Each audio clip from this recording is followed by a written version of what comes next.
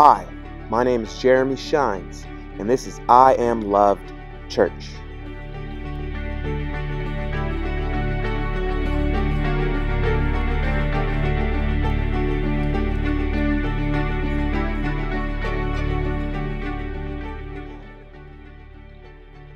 Let's pray.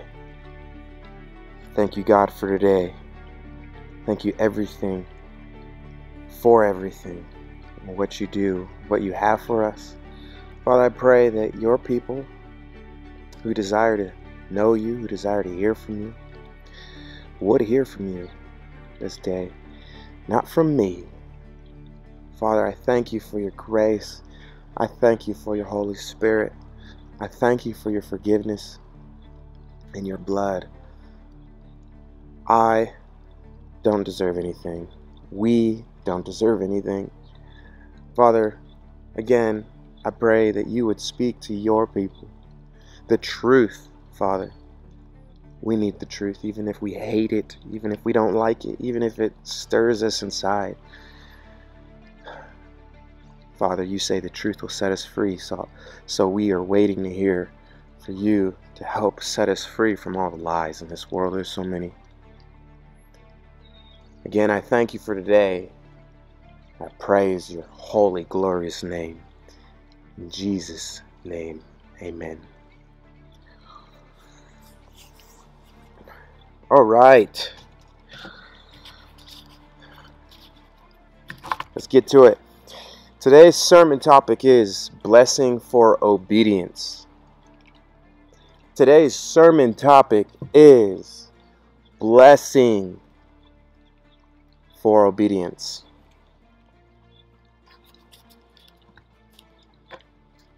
Many people in this world seek the blessings of God without seeking God.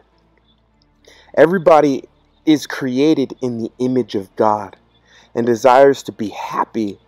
However, searching in all the wrong areas to be satisfied. We were created to obey God.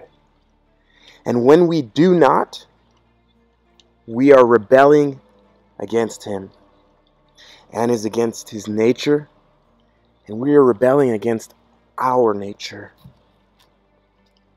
Like a toaster not being able to toast, or a car not being able to transport people, or a plane that cannot fly. You and I were designed for a specific purpose in life.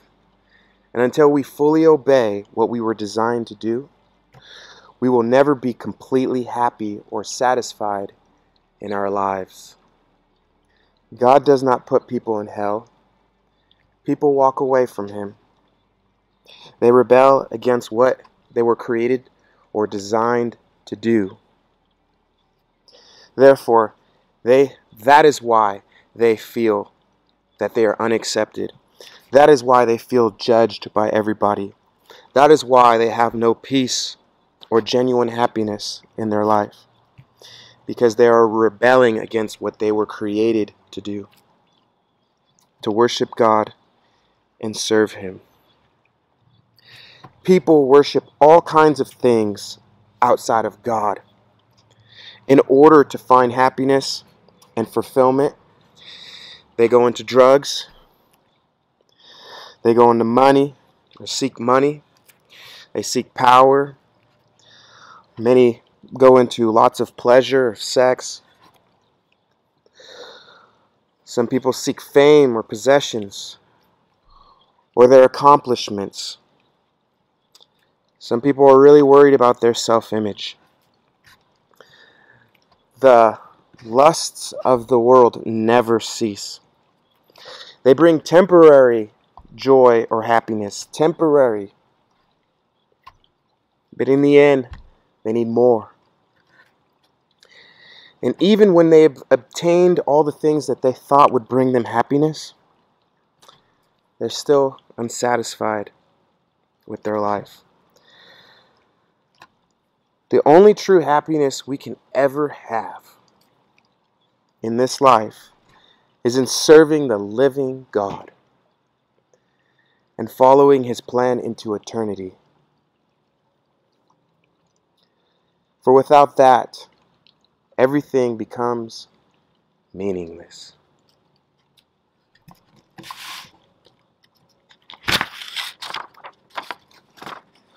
Let's get to it. It is, again, our sermon, Blessings for Obedience. If you fully obey the Lord your God and carefully follow all his commands I give you today, the Lord your God will set you high above all the nations on earth. All these blessings will come on you and accompany you if you obey the Lord your God. You will be blessed in the city and blessed in the country. The fruit of your womb will be blessed, and the crops of your land, and the young of your livestock, the calves of your herds, and the lambs of your flocks. Your baskets and your kneading trough will be blessed. You will be blessed when you come in, and blessed when you go out. The Lord will grant that the enemies who rise up against you will be defeated before you. They will come at you from one direction, but flee from you in seven. The Lord will send a blessing on your barns and on everything you put your hand to. The Lord your God will bless you in the land he is giving you. The Lord will establish you as his holy people, as he promised you on oath, if you keep the commands of the Lord your God and walk in obedience to him. Then all the peoples on earth will see that you are called by the name of the Lord God, and they will fear you. The Lord will grant you abundant prosperity in the fruit of your womb, the young of your livestock, and the crops of your ground, in the land he swore to your ancestors to give you.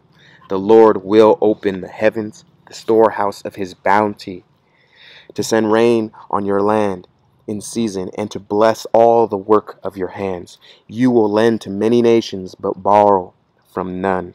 The Lord will make you the head, not the tail, if you pay attention to the commands of the Lord your God that I give you this day and carefully follow them. You will always be at the top, never at the bottom. Do not turn aside from the commandments, from any of the commandments I give you today, to the right hand or to the left, following other gods and serving them. I'm not going to get into the commands today. If you want to know what the commands are, they're all in here. There's only one Bible. That's it. Look at it for yourself. We're going to get into blessings for obedience. Again, that was a lot to take in. But I think it's going to be really good to break it down. Let's go. Again, it says, Deuteronomy 28, 1 through 2, if you fully obey the Lord your God and carefully follow all his commands I give you today, the Lord your God will set you high above all the nations on earth. All these blessings will come on you and accompany you if you obey the Lord your God. If is a condition, it's a stipulation, it's a choice. To fully means to completely, without reservation, without anything held back. If you fully obey, it means to carry out, yield to, it means to surrender, to do what someone says. Lord is master, ruler over you in your life, a chief or a commander over your life. To submit to him and to carefully, cautiously, deliberately avoid harm. It's like sneaking. You want to be very quiet. You want to be very cautious and make sure you don't step on any eggshells. You get what I mean? Follow means to tread behind someone's heel. Come close. Like almost walking so close to someone that you're right on their heels. And the commands are the list of instructions in order to do. It's a high, to mean, when it says high, It means it's something moral, it's ethical, it's honorable, it's honest, it's righteous. God will, that's a promise, put you above all people. And blessing, it means to be happy or to have someone's protection or to be protected wherever you go. Accompany means to partner or escort or guide or steer you or assist you. I mean, this sounds amazing if you ask me. These are just our observations, but if you ask me, if you decide to follow God in your life and fully, completely, without reservations, obey His commandments and carefully follow them. A lot of people misinterpret the Bible, not by preference, but by opinion and feelings. By preference and opinions and feelings.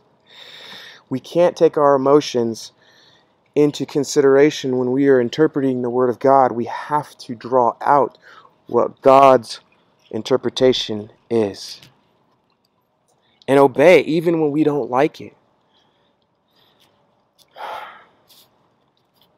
And He says, I will bless you. I will bless you. I will be with you. I will guide you.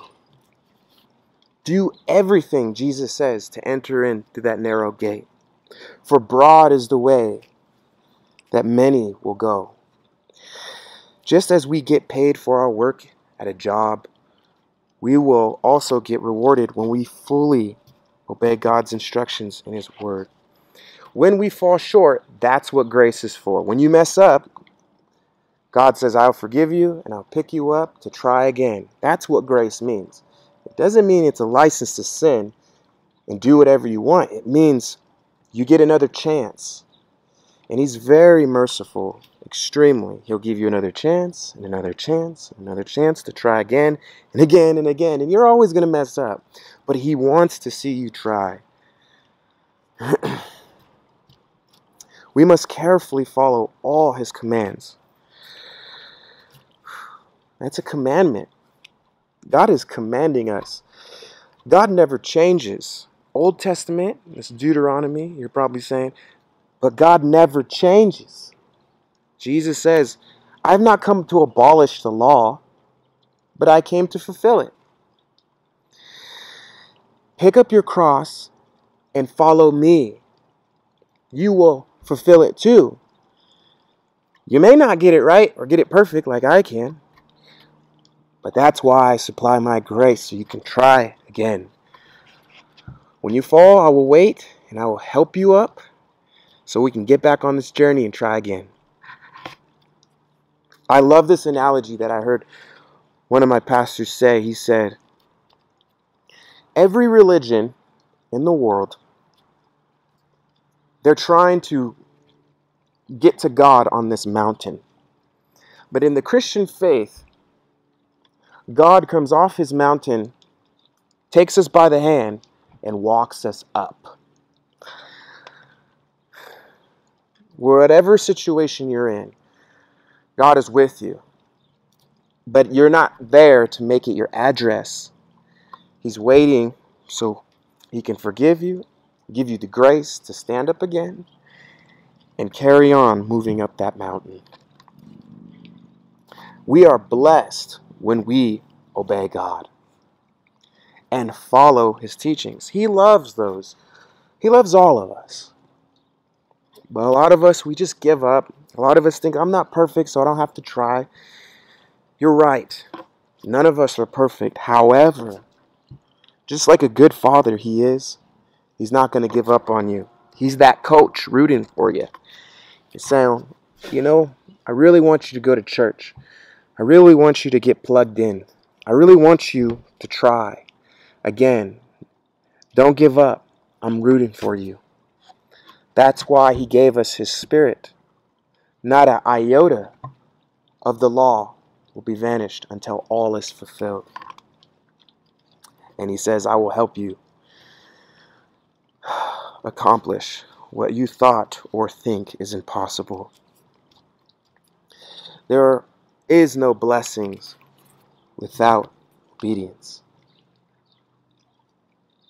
There's no blessing without obedience.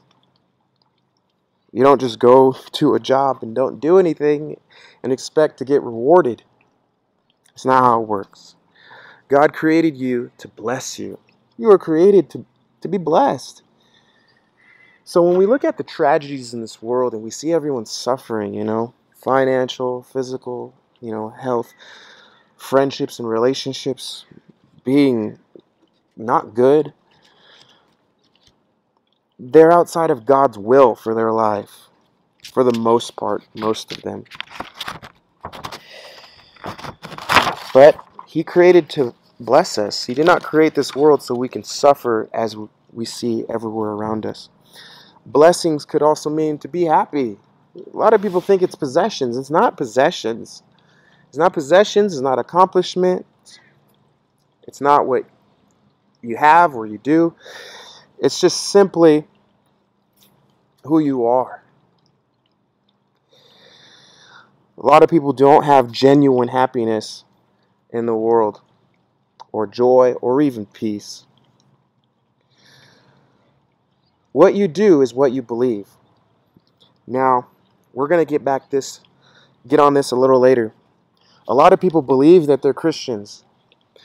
Someone said yesterday at a men's group, I know who it was, he knows who it is if he watches this, they're cultural Christians, right? They're no more Christians than someone who, visits the United States and says, I'm an American. As an American, you have to obey the laws of the land. And they're on a temporary obedience because of everybody else. They don't really believe that God is real, and they don't really serve Him. They just say, you know what, the American culture says they're Christians, so I'm a Christian too, I guess. They just default to it. They don't read the Bible. They don't even practice it and try to live by it. They just say, I read the Bible every day, so I'm a Christian, or I grew up in it. That's not a Christian. It's not a Christian. We're going to get into that a little more later. God has the power to set people high and put people down. Now I know this is hard to look at. I know this is hard to believe. But trust me, God is in control over everything. I know we know what's going on in politics. It's always going on there, But God has authority over all things. So don't worry. Serving the Lord makes us happy. Serving the Lord makes us happy. It does. Serving the Lord makes us happy. You ever become happy when you see your kids doing what you told them to do? Especially you fathers out there, you should. You love it when people listen to you, don't you? And obey you. God loves it when we do the same for Him. It brings joy to Him when we obey God. And that joy, I believe He gives it to us. Just like we want our children to listen to us, God wants us to listen to Him. And when we are listening to Him, it makes us happy. When my daughter listens to me, it makes me happy. And she sees how happy it makes me. And she wants to listen to me more. And she smiles. It makes me happy, it makes her happy, it makes us both happy. So, serve the Lord. You will be happy. You will find happiness. Happiness in life is only found in serving God and doing His will. Like I said earlier, many people in this world seek to find happiness outside of serving God. Maybe if I get this possession, maybe if I have this accomplishment, maybe if I have enough money and I can do whatever I want. The only true happiness comes in serving God. People seek all kinds of things to be happy, but never find it. That's so true. You can look at the world and see that people are still not happy. For all these reasons. Because of this, because of that, because of him, because of her, my past, whatever. That's not God's will. That was their own doing. Whether they're rich or whether they're poor. I've seen rich and poor people the same. And I've seen people who are wealthy and serve the Lord, and who are poor and serve the Lord, and they're just happy. They don't care about their money like that. They're just being responsible with it, with God gave them it. So, is God your Lord? Is He your master? Is He your father? Is He your Abba? Do you look to Him like children look to their parents? Are you fully obeying God in your life? Where are those areas you can improve? Are you carefully following His word? Right here. There's no other Bible. There's only one. Are you carefully following what it says? Even when you don't like it, even when you have your own opinions, you believe and trust that He knows better than you do, and I do, and everyone around here. Are you joyful in serving the Lord? You see, there's two kinds of Christians in this world. Those who serve the Lord to seek attention for themselves, and those who actually serve the Lord. Find yourself on this side.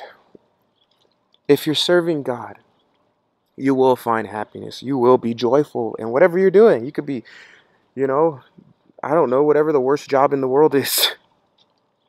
I don't want to say it because that's probably your job, and it's probably not the worst job in the world. It's just probably my opinion. But whatever it is, you should find joy in it. You should find happiness in doing it. I remember I worked at a gas station over here, and I was cleaning the bathroom. They asked, no one wanted to clean the bathroom. But I have the Spirit of Christ within me, and I get it. It's a gas station, truck drivers, people such and such and so forth. I'm not saying all truck drivers are dirty. Don't get me wrong. With that being said, I was so joyful in doing that. It's not because of me. It's because God wanted me to do it.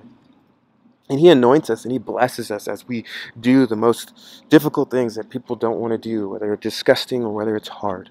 God says you'll find joy in doing it. The world will not, because they are not doing it for the Lord. They're doing it for themselves. That's another kind of Christian, whether non-believers or the people who say they're Christian and they want to get attention for themselves. Are you happy in your life? You see, we can really discern if we are in God's will, if we have genuine happiness in our lives. If you don't have genuine happiness in your life on a consistent basis, I know we have bad days, but if you don't have genuine happiness in your life, then you're probably more than likely not in the will of God. You're in your own will or something else, which is not good regardless. You're either in God's will for your life or you're outside. Or maybe you're half and half, Maybe it's because you struggle. That's going to happen, Or maybe you're just not fully there. You're just kind of, yes, this is a plan. This is not necessarily the plan God has for you, but it's what you're settling with. You're still probably saved, and God still loves you, but He really wants you to walk in this. He really wants you to have this. He wants you to step out in faith and move into this. This is what He really wants for you. But, because of your faith or because of whatever, you're just settling in the Lord's will. His other will. You will be blessed in the city and blessed in the country. Again, blessed could also mean holy or sacred or consecrated. Consecrated is set apart. Having favor. Don't you just want to be the first one to be chosen for, a basketball team or something when you're playing with your friends? That's I'm with that person. Well, that's how God will select us, in the sense of we're not better than the other one. We just have favor with Him. In other words, we're in right standing with Him. I mean, you want to be right standing on your credit report, right? You want to be right standing with people in society. And so all of that doesn't matter if you're in wrong standing with God. You need to get in the right standing with God. And God says, if you obey me, you will be in right standing with me. You will have favor with me. And so when you pray to me, I'll answer your prayers. Mind you that God is in control of the heavens and the earth. He's in control of the gravity. He created the gravity. He created color. He created everything that you see and don't see except evil. And by his word, he holds the power of this pulpit together. He holds the power of my body together. He gives us breath. He has authority over all things. And so in this, he says, I will bless you. I'll give you favor.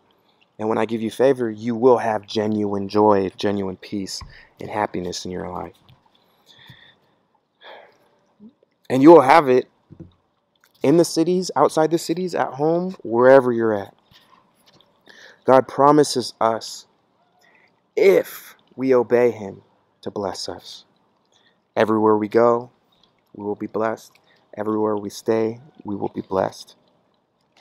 Happy.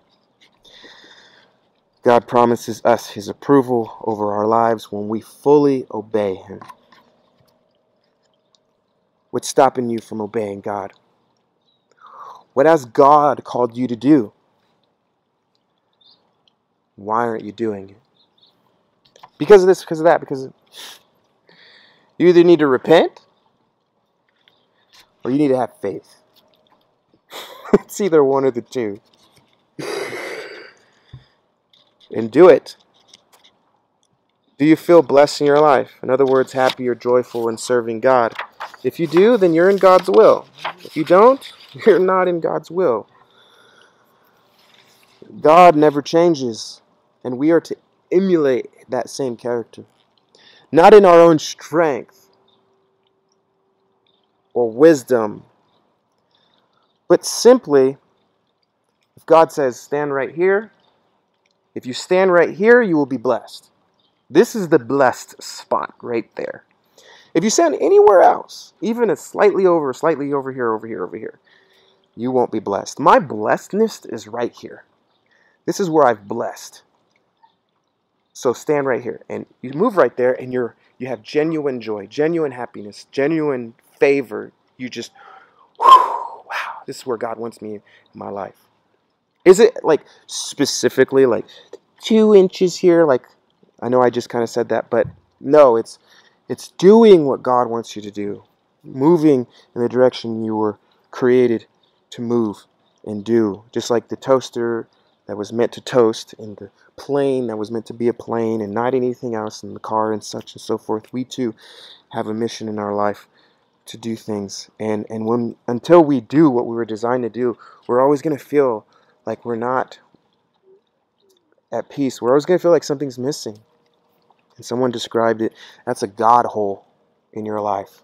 And until that gets filled up, instead of trying to fill it with money and sex and fame and all those other things, you're never going to be happy. You need to fill it by obeying what God has for you.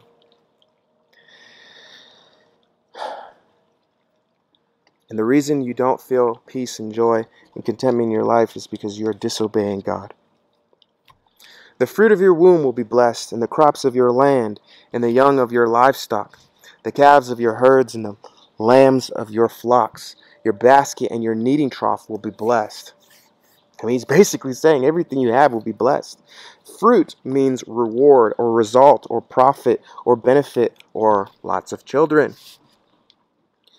You will see results in your life. Good results. You will see some sort of profit or gain of something.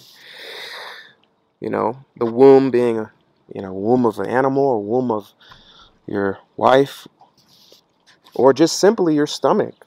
You'll be blessed. Your stomach will be satisfied. There are some people who just can't stop eating because they're never satisfied. I don't know about that. Crops, harvest, produce, fruit. Basically, everything you set your hands to, everything you have will be blessed. Land, ground, open space, your property, or livestock, farm animals, assets, your strength, your talents, your gifts will be blessed. Your herds, your flocks, your pack, your group, your people, your crowd, your company. Every time you're around people, you'll be blessed. Or around a crowd. Your lambs, you're a symbol of meekness or gentleness, innocence, or animal will be blessed. A flocks, group, congregation, mob, gathering, assembly. Like I said, everywhere you go with whomever you're with, you'll be blessed. You'll find genuine happiness and joy and peace. Your baskets you're eating, or what you eat, or you sleep, or what you do, or who you're with, will be blessed. A kneading trough, a manger, a feeding container, place of eating.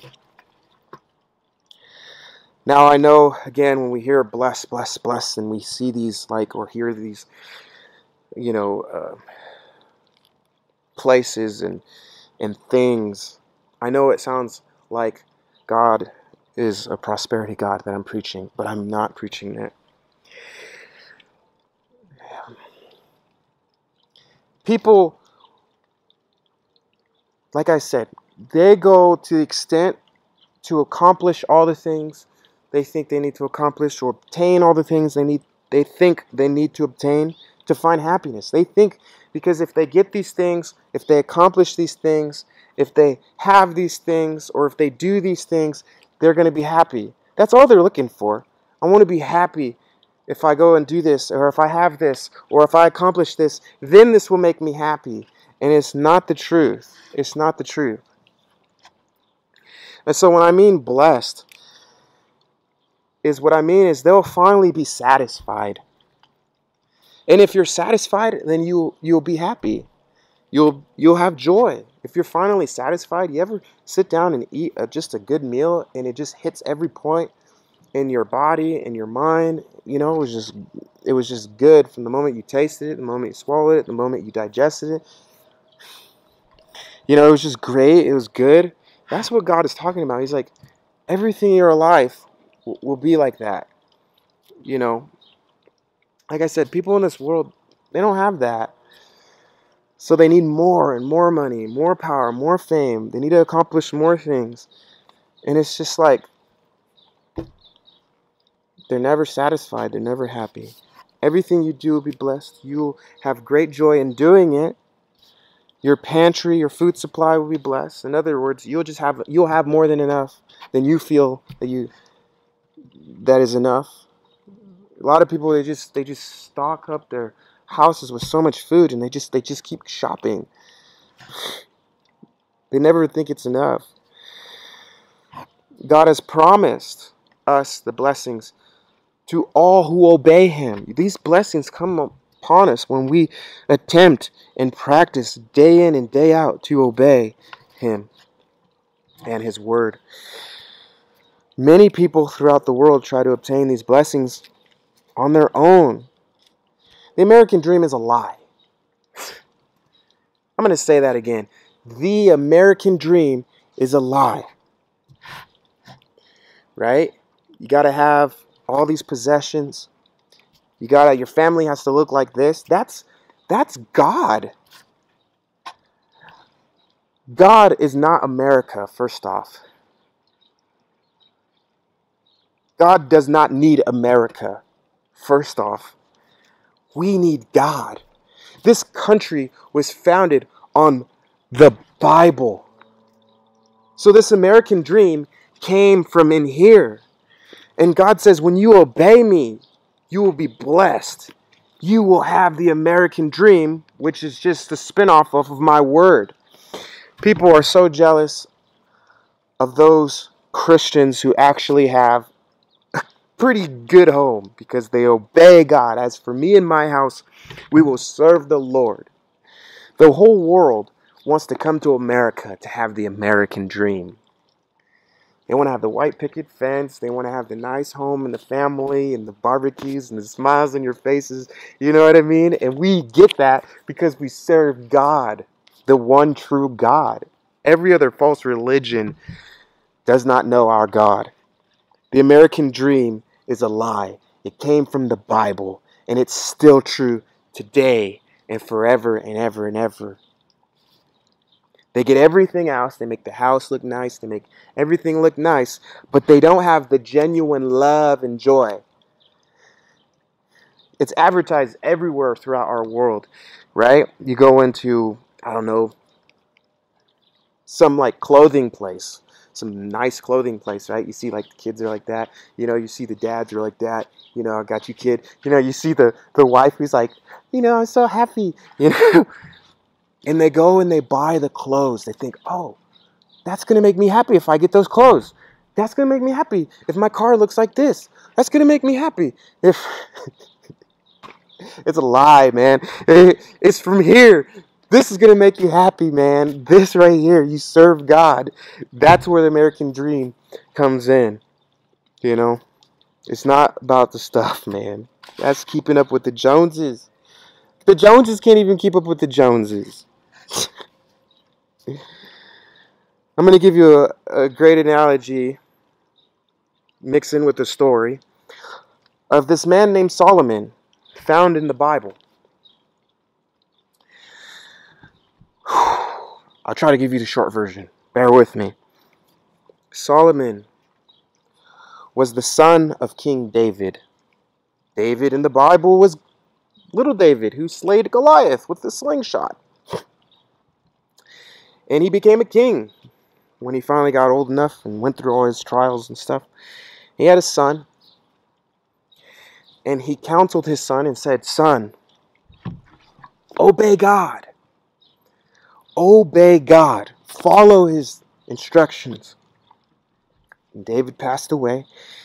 And Solomon, before or after David passed away, he became king. He was already anointed when he was born to become king.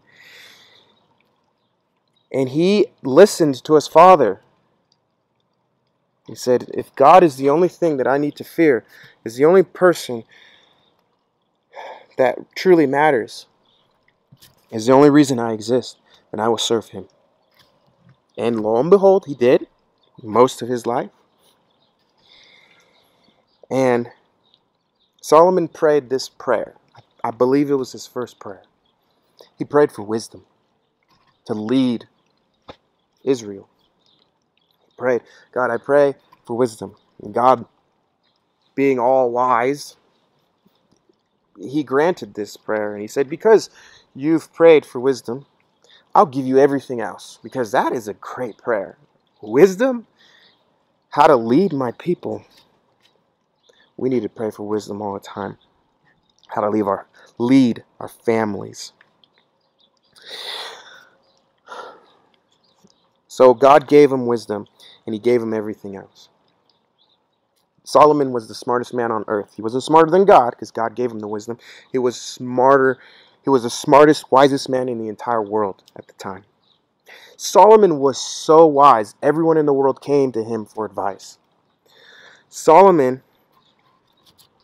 also became the richest person in the entire world. He was so rich that his city was laid with silver. You could walk on silver, streets of silver everywhere. He had 700 wives. One is enough for me. He could just be like, you, come here. I want to sleep with you. He had everything you could ever wanted. He writes this book called Ecclesiastes. You would think that this book would probably be the most amazing. Like, man, it's like, 700 wives, streets of gold. You could walk around butt naked if you wanted. He was the king of the whole land. Everyone looked up to him. He was just so amazing and so smart. People from different countries, kings and queens, came and basically kissed his feet, bowed and worshipped him like a god. He writes this book. It's very short, but it's a book he writes. It's the most depressing book I've ever read in my life. Jim Carrey says, I wish everyone could become rich and famous and have all the things they've ever wanted to realize it does not bring happiness. And Solomon in this book, he says, vanity, vanity, vanity, everything is vanity. Everything is meaningless, the preacher says. He says, I can have any woman I want. I've already had all. I'm so rich, I don't care. I use it to wipe my butt. I've accomplished all of my goals. I know you, man, you want to accomplish a lot of things. Solomon did that. He said, every goal I have ever had, I've accomplished it. Any woman I could want, I've already had. I've had everything that the world tells us that will bring happiness and satisfaction and great joy. And in this little small book, it's the most depressing book I've ever read. I don't even like reading it because it's so depressing. I'm like, man, I'm so depressed, man. This book sucks, man. It's like, it's so depressing. Like, what's the point of life? It's so meaningless. If everything's meaningless and vanity, vanity, vanity, me. And at the last part of the book, you know what he says? He says, there's only one purpose in life. Serve God. Serving God is the only thing that brings you true satisfaction. Serving God is the only meaning in life. It's the only thing that brings real joy. Serving God is the greatest thing ever. It's the greatest joy you'll ever have. It's the greatest euphoric, emotion you'll ever get. It's the greatest thing ever. Serving God, obeying Him. That's the meaning of life. So that's actually what heaven is. Heaven is serving God. Heaven is serving God. And hell is serving everything else. Doing anything else but not serving God. And that's what I've experienced in my life. I've done all the things, mostly anyways, that the world says will bring you happiness. And it's temporary high. Yeah, it's like, yeah, sex, yeah, power, yeah, fame, yeah. And it goes away. You're just like trying to get it again. And it's just like, man, what's the meaning of life? I asked myself. And then I went on my journey and I found Christ. I've never been so content in my life, so happy, it's so peaceful. With that being said, serving God is the only true way to happiness. There's a saying in the world, how to find true happiness. Be yourself. Get rich, become famous. And everyone falls into that trap. Most people stay in that trap. The definition of hell to me, now that I'm a Christian, serving God and obeying Him and doing what He wants me to do, the definition to me of hell is doing everything but serving God. Like, I look back at my life and I'm like, that was hell. I thought I had everything I wanted. I thought that brought me happiness. All the friends, all the fame, all the money. It was miserable. I was miserable. And that's what everyone wants. That's what everyone thinks will bring happiness. The only thing that brings true happiness, lasting happiness, is serving God.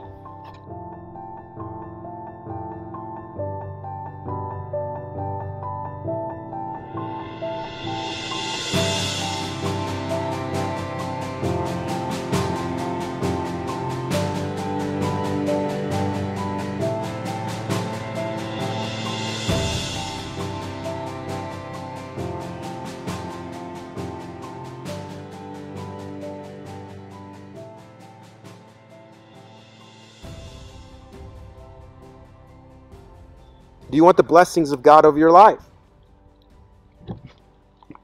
Obey Him. Do you want great joy in your life? Obey Him. Are you tired of being let down by chasing after everything the world promises that will satisfy your life and bring you happiness? Are you tired? They're illusions. They're not real. Only God is real. Obey Him. Do you believe God will fulfill His promises for your life? His promises are here. Obey Him. Will you choose to follow the teachings of the Bible today, forever? Will you choose to not just open the Bible up and read it, to understand it? A lot of people read it and go, oh, read it, didn't understand any of it. Or would you actually open up the Bible and try to understand it. I'm still reading the Bible for 3 years straight, and I still don't understand a lot of things in here. I understand what the Bible says. I don't, it just, every time I look at it, it's like new. It's brand new every day.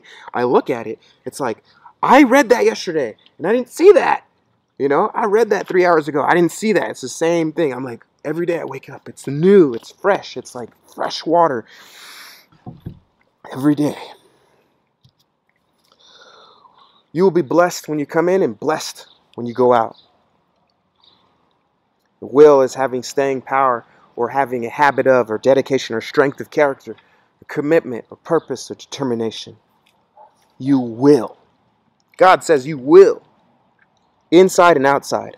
God promises all his blessings wherever we go, wherever we stay, when we obey him. The entire world is looking for blessings and acceptance in all the wrong places. But they are only found in obedience to God. In the Word of God, the God of the Bible, the living God. The hardest thing for people to give up is their will. People will do this, will do that, will go there, will go here. We will. God says, that is why you suffer. That is why you don't have peace. That is why you're not happy. Because you will do everything but do what I want for you.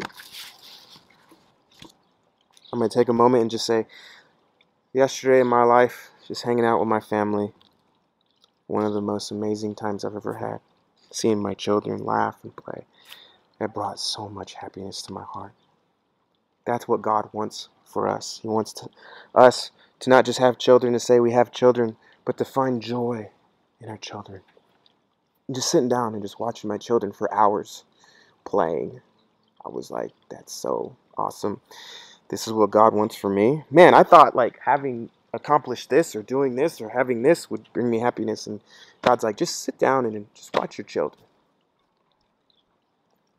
If you can't get joy in your children, man, you'll never find happiness. Or just joy in watching children.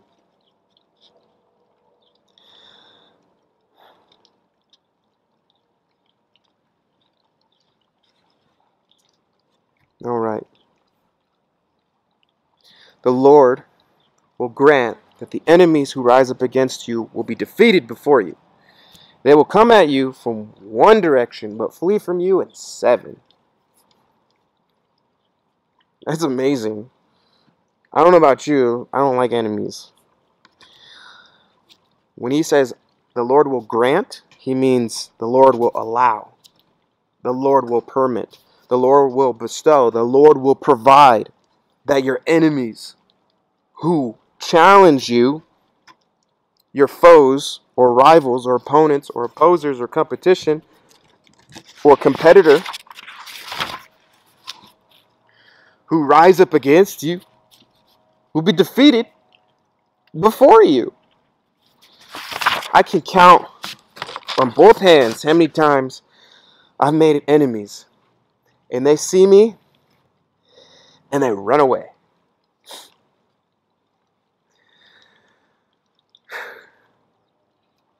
Before me. Because I serve the living God. He's the only one to fear. God promises all your enemies will not be able to stand before you. I've gotten so many scuffles verbally with people working at certain jobs, trying to argue with me. Because I'm in God's will, because I serve him, he protects me from what they have to say. And they're terrified. They will accuse you when you're in God's will, but they can't find any fault like Jesus. They'll find fault if you're not in God's will, though. God wants us to fear and obey only him. You will know true freedom when you obey God. People are afraid of everything in this world. They're afraid of their neighbor. They're afraid of their job, their boss, their parents. Should be afraid of them. It's a healthy fear. But they're like afraid of what people think about them. That's the greatest fear in the world, right? What people think about you. They're afraid of all kinds of stuff. Their finances, not having enough money, not this, not that. I ain't got all those gods to serve and to be afraid of. I got one God to serve and to be afraid of. And when you're afraid of him, you'll be afraid of nothing. When you're truly afraid of the living God, you will be afraid of no one. You will be afraid of nothing. And you will have true freedom because he's the only one to fear. I believe.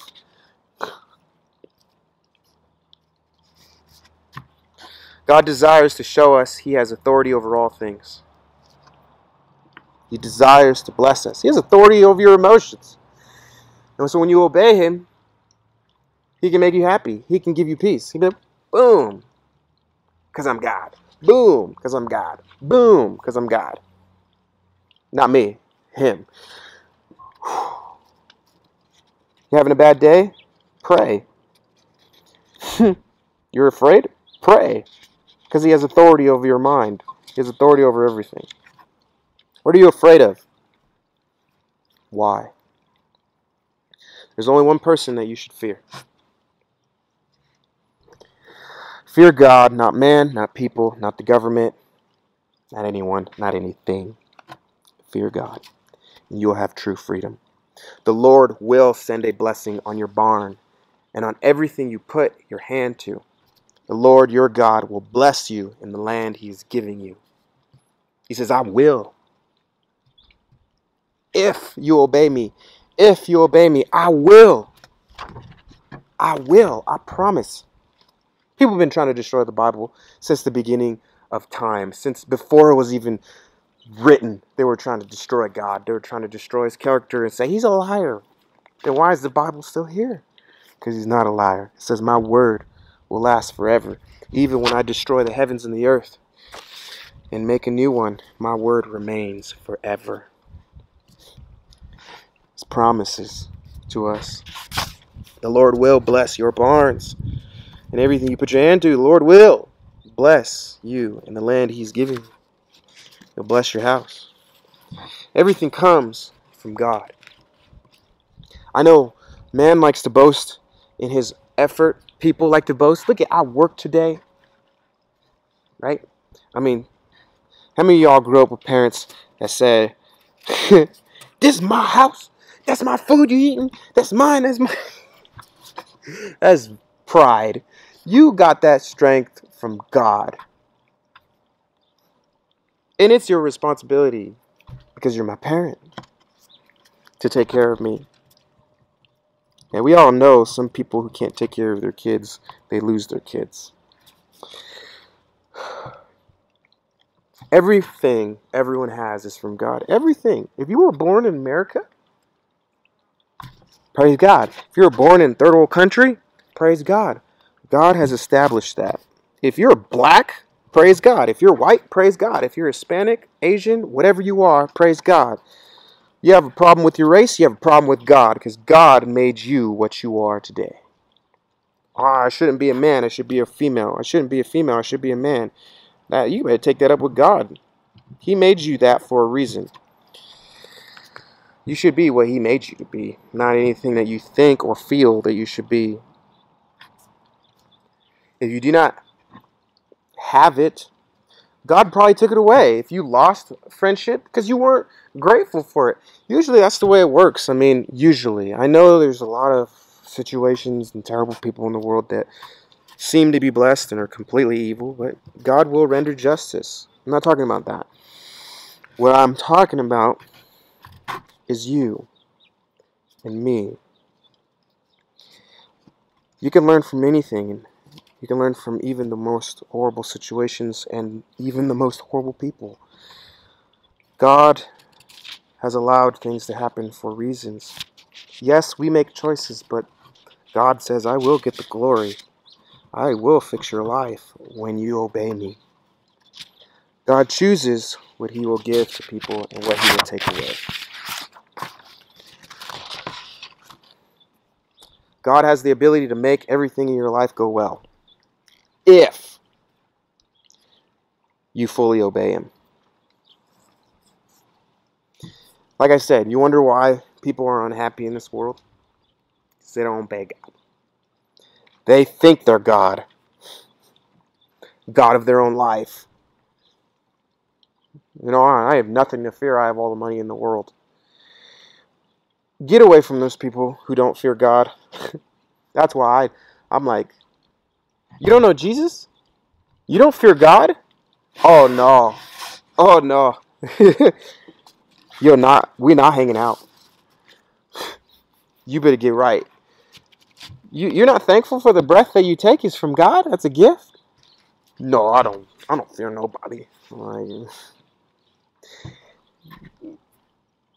then you're never going to respect me. You don't ever want to be around someone that doesn't respect you. That's a nightmare. Do you believe that God has given you everything you have? Everything. From every breath you take to everything, even this pen, God has allowed that I can have it till I have to give it back. Why does God entrust you with what you have currently? Are you grateful for what you have? Do you believe God has taken things away out of your life or ended relationships for a reason? Maybe because you didn't value what you had. Maybe. Not always the case. Are you grateful for what you have right now?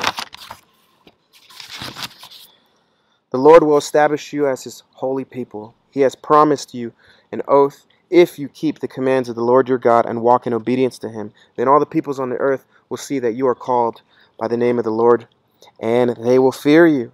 The Lord will grant an abundant prosperity in the fruit of your womb, the young of your livestock and the crops of your ground, in the land he swore to your ancestors to give you.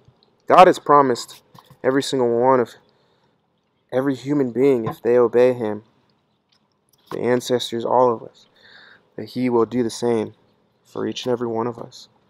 God does not play favorites.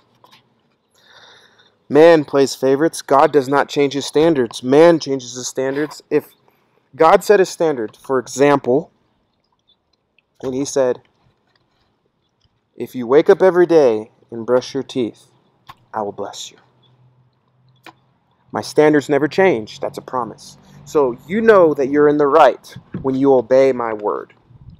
My standards never change. Every day they're making up a new law on planet Earth, right? And they're changing things around constantly. That's not a good standard to live by. I don't want to live under someone authority whose authority always changes. That sucks. I've worked under supervisors like that. They suck. I love them, but they're not smart. You know what I mean? And you don't want to live under anyone's authority that way. Today, they have this standard, and then tomorrow they changed it. The next second they changed it. Today they like you, and tomorrow they don't like you. That's not good. That's bad. There are people like that too. Everywhere. I've been that way. Forgive me. That's horrible. You know? My wife comes to me, and I tell her what I like, and then the next day I tell her something different. And she's like, I don't understand. How could you keep changing? Why do you keep changing your standard? Well, first off, because we're all sinners. Second off, we should stop. We need to plant our feet somewhere. We need to plant our belief somewhere. Because the world is confused. And we will make our children confused. God desires to establish you as his citizens. Like I said earlier, in order to become a citizen in the United States, you have to go through all the paperwork, and you have to obey the laws of the land. Well, it's the same thing to become a Christian. It's the same thing to enter into heaven. You have to obey the laws of heaven, the laws of His land. This country may be falling apart and they're taking away the Bible. But I know I have a safe place in heaven because I try to obey Him. I don't get it right. That's why He gives me grace and gives us grace. But I at least get back up and try again. How do you know you're going to heaven?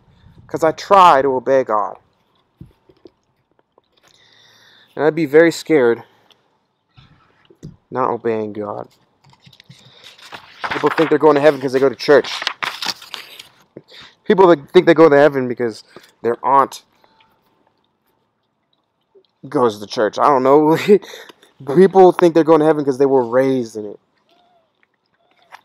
But when I read the Bible for myself, as I encourage everybody to do, it says something completely different.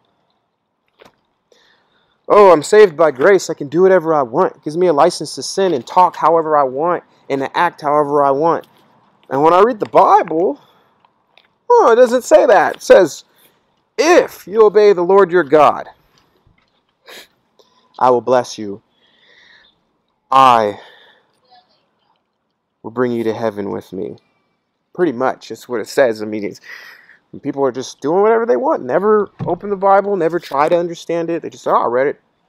Or to say I'm a Christian because I live in the United States and most people in the United States are Christian, I guess. So that's a scary place to be. Whew. God promised us a long, good life. He's faithful. He keeps His promises, even when we fall short. People of this world should fear Christians. Not just because we worship the only true God who has all authority and power under His feet, but because we tell the truth about sin. We tell the truth about people's behavior. It's written on our conscience. God put the law in our heart. So we already know right from wrong, whether we read the Bible or not. And we expose them. We expose evil behavior, and they hate it. They hate being exposed for what they are. The land will be blessed and will flourish when we obey God. There are just people that I've met in my life, they're never happy. They have everything you could ever want. They have everything that the Joneses have, keeping up with the Joneses, and they just still not happy. I don't have dirt. I have AstroTurf because my yard sucks. But I don't care. It's okay. I'm content with it. I'm grateful for it. Now these people are just like, oh, the grass is not. I'm going to get my scissors and make sure it's perfect. And it's like, dude, like, I thought we were hanging out. I thought we were going to spend time with each other and just, get to know one another. No, it's got to be perfect. It's horrible, man. That's hell.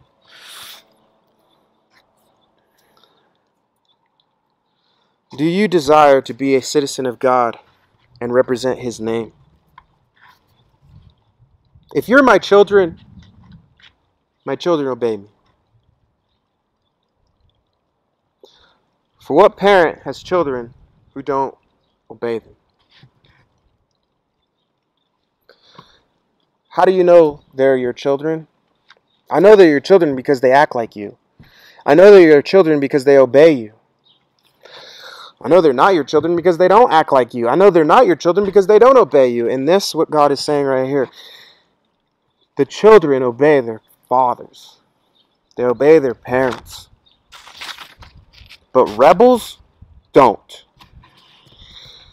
How do they know we're Christians? Because we obey the Word of God, because of the way we behave.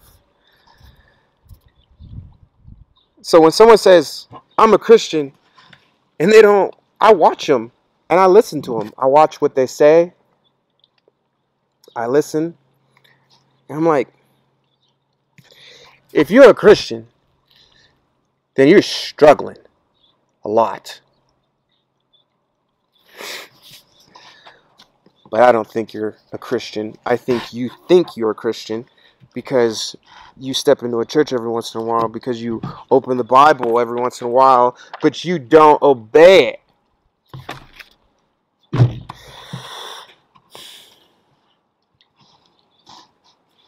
We obey it by faith.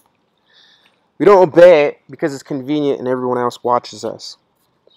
That's not being a Christian. Being a Christian is to please the one that no one can see. No one sees God. No one believes it, but we believe it and we see Him. And that's why we obey.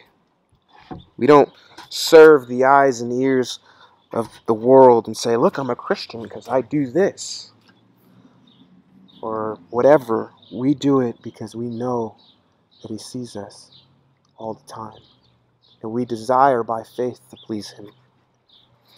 Do you realize you will have to surrender to God to have these blessings in your life? The Lord will open the heavens, the storehouses of His bounty, to send rain on your land in season and to bless all the work of your hands. You will lend to many nations, but you will borrow from none. The Lord will make you the head, not the tail, if you pay attention to the commands of the Lord your God that I give you this day and carefully follow them. You will always be at the top, never at the bottom. Do not turn aside from any of the commands I give you today, to the right hand or to the left, following other gods. He is your God when you obey Him, just like children should obey their parents. Then they are your parents. Then you are their children. Then He is your God when you obey His teachings, when you obey His word.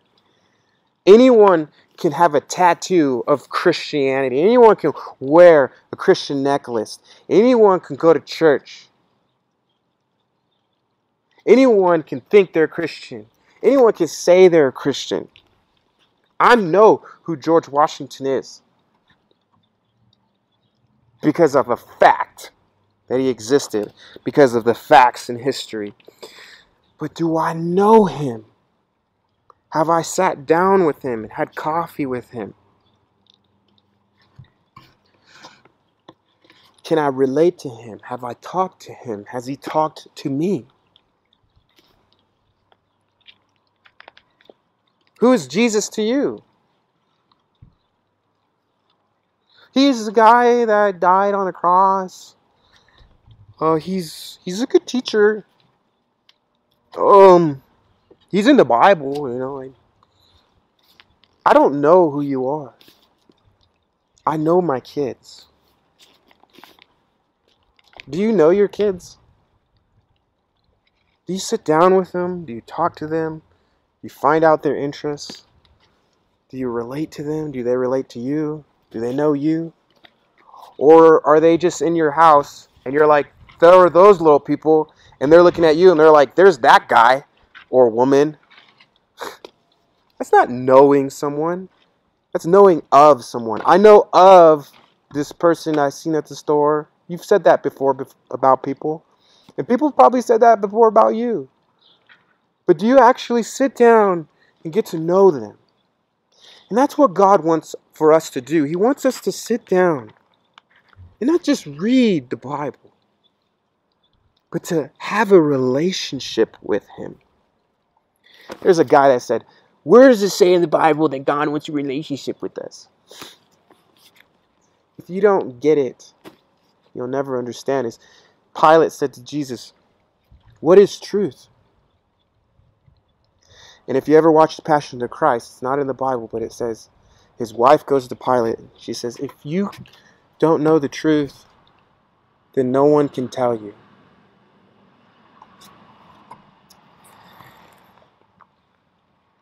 When I read this word, it's like I'm a child sitting down and my father is sitting next to me and we're having a relationship. How was your day? It's pretty good, you know. Why don't you understand this? I just don't get it, God. Kind of, struggling with this and that. That's okay. We're going to struggle. Like a real relationship. You see, this world doesn't know how to have real relationships. A father doesn't know how to be a father, and a wife doesn't know how to be a wife, and the children don't know who they are. If you're a man, you need to get you a Bible, and you need to start building a relationship with God so you can start building a relationship with your spouse. You can build a relationship with your children and show them what a relationship is. Not just facts about things. I am going over time again. I'm going to try my best to knock it out. Let's do it. To be the head of something is to have authority over one's life, or to be secure or content with your life. Not scared of tomorrow, not worried about finances or harm, but you have peace. You have everything you need. You are satisfied with your life. There are people I meet that are just never satisfied with what they have. The tail is right next to the butt. And these are people who represent everything in their life seems to always be going wrong. There's no consistency of good in their life. Their emotions are up and down. They're always anxious. They're always afraid. Everyone around them is a threat. That's what it means to be the tail. Look at the world. It represents Satan and his kingdom. It represents rebellious people who are not serving the living God. And any day is just like gonna be the end of the world. In their life or in this world. They're all rebelling against God. But those who serve God, they are consistent for the most part. They're not perfect, but they're consistent. They have consistent peace, more days than less. And they're not worried or afraid of anyone or anything, more days than less. God is calling us to pay attention, to observe His teachings, to learn, to marinate, to meditate on His Word. What does this mean?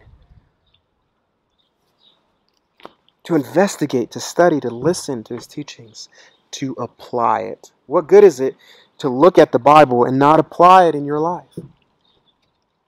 It's like you know the good thing to do, but you don't do it.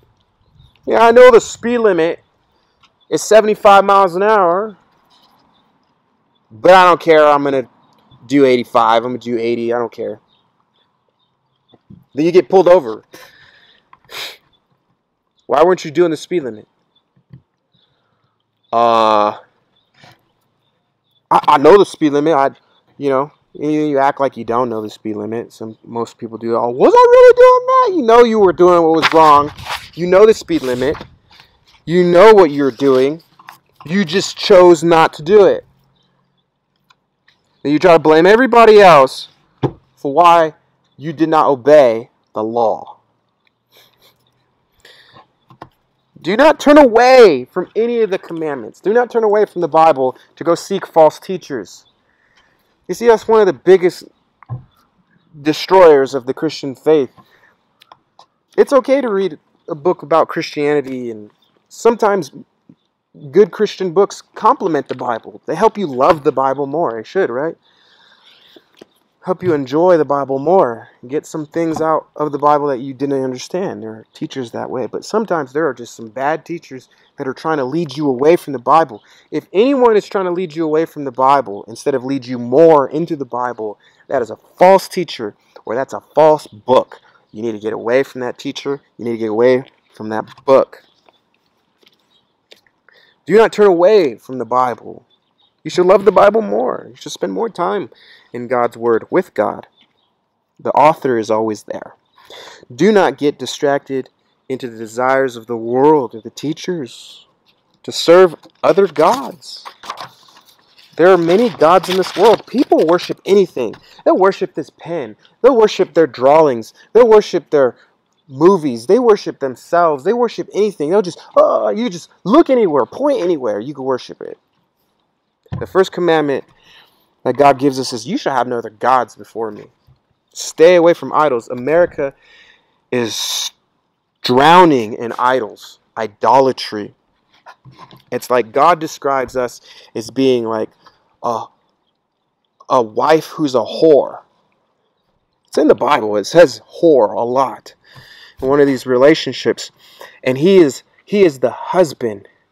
And he's trying to get his wife to become faithful. But she is a whore to everything around her. She serves everything around her, but she does not serve her husband. And God uses that analogy to describe his people. There's nothing wrong with alcohol. There's nothing wrong with having money. There's nothing wrong with those things. But when you're serving them, when it's where you're finding your happiness or your joy, that's wrong. There's nothing wrong with about having a car, a nice house. But when you're serving it, when it becomes the primary source of your joy, that's wrong. People serve all kinds of things, their accomplishments. Some people even serve their failures. You think you had a bad life? Check out my life. It's pride. People serve all these other things. Some people serve their misery. My life was so hard. Everyone's life's hard. You gotta wake up, man. Only serving God truly satisfies our hearts and our souls. God is pleased when we fully obey Him. Will you choose to follow the Lord your God for the rest of your life? Will you choose to make the God of the Bible? There's only one God. Every religion in the world, every place is saying,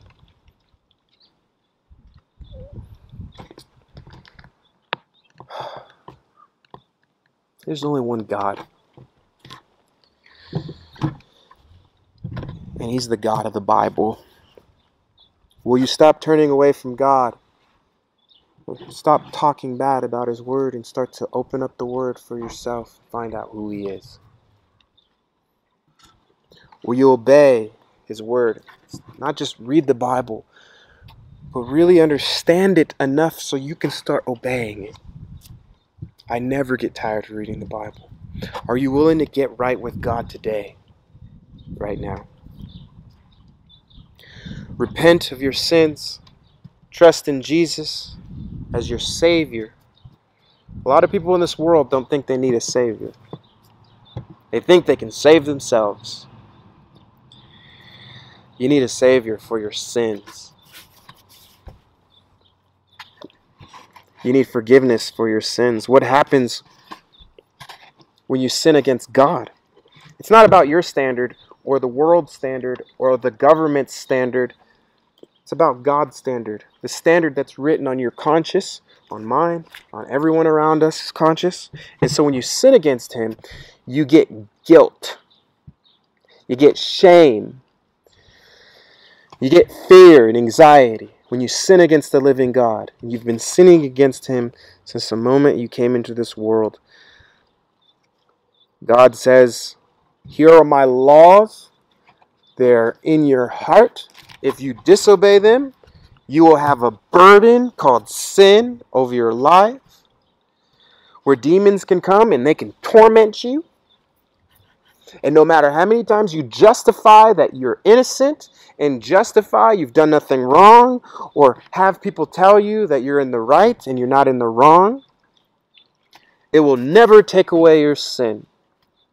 Jesus says, unless you believe in me, your guilt will remain forever, tormenting you. People kill themselves because they're sinned so much against the living God. They've sinned so much against God that they can't handle the guilt. They can't handle it. When you sin, you open the door for the demons and your conscience to feel guilty, to feel shame, to feel angry. And nothing you do outside in this world can reconcile you back in the right standing unless you repent of your sins and believe in the God of the Bible, and the blood of Jesus will wash you clean of that guilt and wash you clean of that sin. So every time you sin in your life, every little thing you do, everything you say, you can sin with your mouth, You can sin with your thoughts.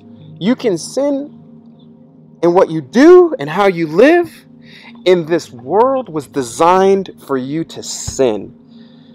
Not God's creation, man's creation. Everywhere you look, if you're a man, there's always like a naked girl somewhere. Online, look everywhere. It's like sin, sin, sin, sin. And then you sin and you sin. And then you feel more guilty. And you feel more angry. And you feel more. And your heart starts getting hardened or smaller like the Grinch. And then you start being more angry. And then you start being more jealous of other people. And then you start wanting to hurt people and hate people and get louder and all that nasty stuff. It's sin that's causing that. And Jesus says, you need to repent. You need to acknowledge the God of the Bible, who is the only true God. Unless you believe in me, you will die in your sins. Well, my life's horrible because of them, because of this, because of that. No, it's because of your sin. Repent of your sin. And he will wash you with his blood. And then you will be clean. And then he will put you to work to save sinners of this world. Everyone's lost in sin.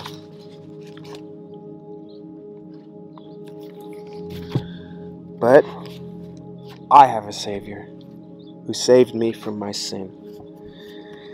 His name is Jesus Christ. There's only one Jesus.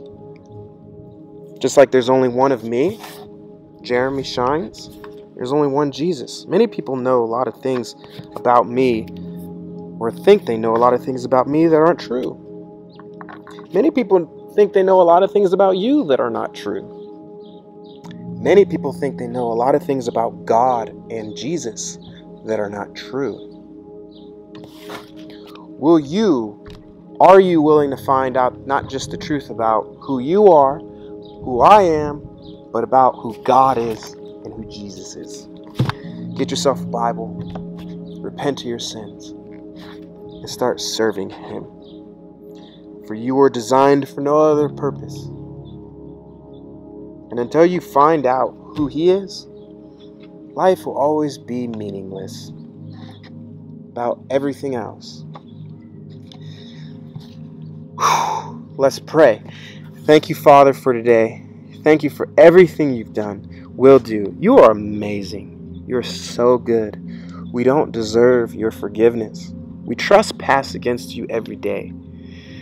We violate your commands every day, but you're so rich in mercy. You gave us your only Son to cleanse us of our sins, to give us a new life, a new direction, new thoughts, new desires. We have evil desires. You want to give us your heart. Your spirit gives us new desires to serve you. Thank you, Father, for how you love us. Thank you, Father, for everything you do. You don't need anything from us. Nothing. You need nothing. But you want us. You desire us. You love us. As a father should love his children. I praise and glorify your name, Jesus Christ. Amen.